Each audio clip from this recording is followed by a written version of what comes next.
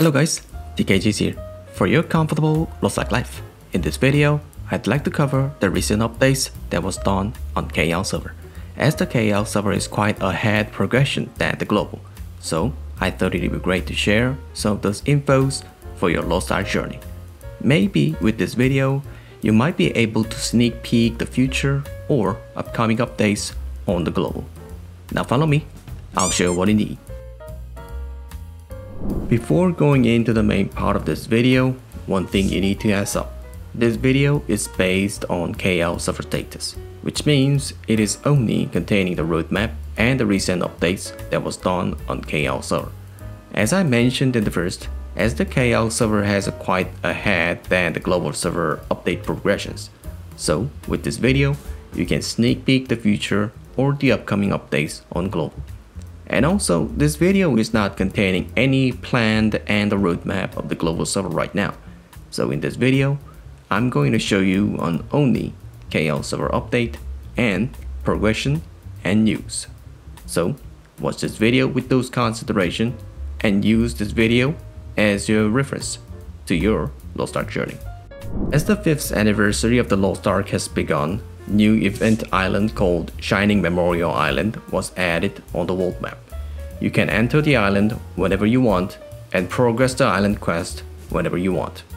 Also, it has some daily maze quests that containing the decent reward too, which gives Phaon, Carpack, etc.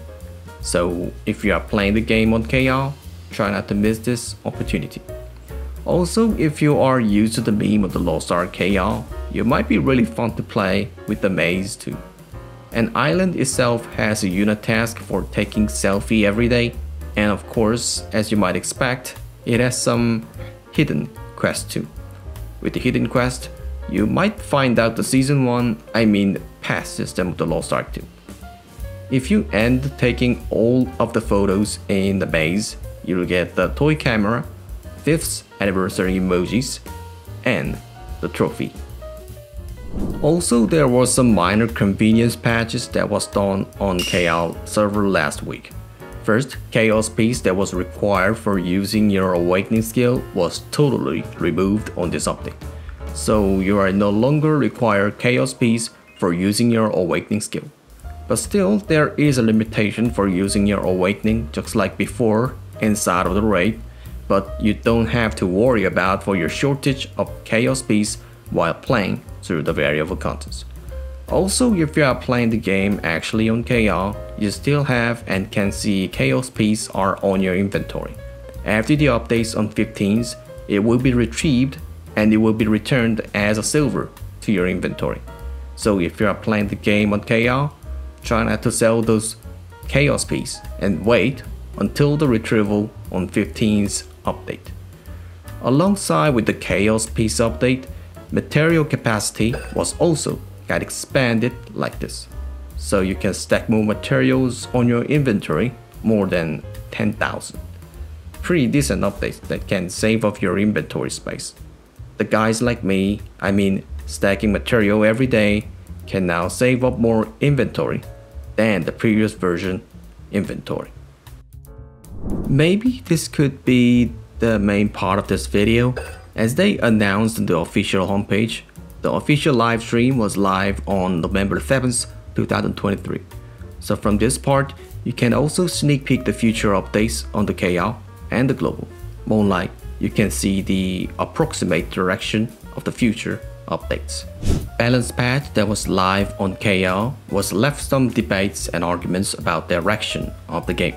More like community was concerned about their own classes and the destroyed, more like collapsed balance of their classes. From this live stream, they did the reply about those concerns on the LostArk community.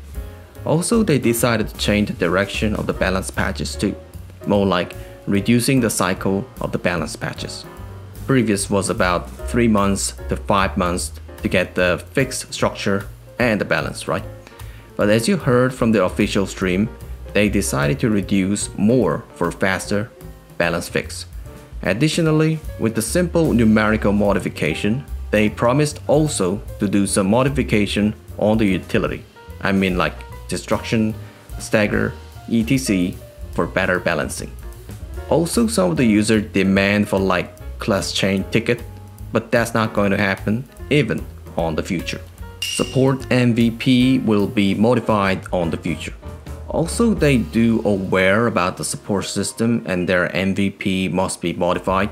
So in the future, they will be going to change the system of the support MVP and make the support players can do actually fill their own character progression inside of the variable contents. Especially right now in KL, the Ivory Tower hard mode is really due shortage of support. So in short, they will going to modify the support progression and MVP or numeric adjustment for better progression for the support players. Additionally, new hair will be added on the future update too.